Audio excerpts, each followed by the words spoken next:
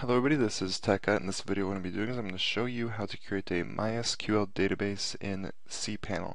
Now I would like to stress that this will not work for Minecraft servers. I will be doing a different tutorial for making MySQL databases to use with Minecraft plugins, but I'm going to show you how to do this in CPanel. Now the reason you're going to want to do this is most website scripts require you to have a MySQL database such as WordPress, PHP, and other things like that.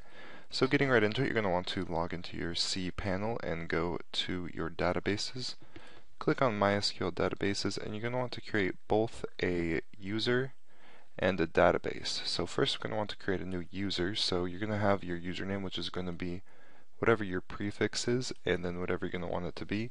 So I'm just going to call this tut user for the tutorial I'm doing, and then you're going to want to give your you're going to want to give your user a password, and make sure you remember this. So I'm going to give mine a password, and it may require capitals and numbers, it's all depending on your host. And then create the user, and then it says you've added the user your prefix, and then tut user or whatever you named it with whatever your password is. Then you can go back, and then you're going to want to create your database. So I'm just going to call mine tut for the purpose of this tutorial. Obviously call it whatever you want, and then you're going to want to create your database.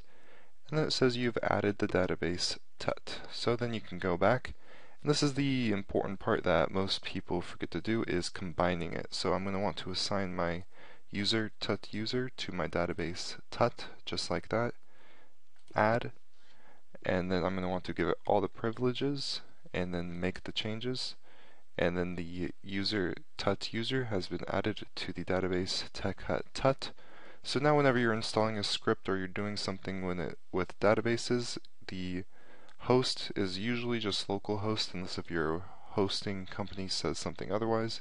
Your user is going to be your tut user or whatever you name it, and your database is going to be tut, and your password is going to be whatever you put in for your password. So that is about it. I hope you have a great day. I hope this tutorial has helped you in some sort of way. Please comment, rate, and subscribe, and goodbye.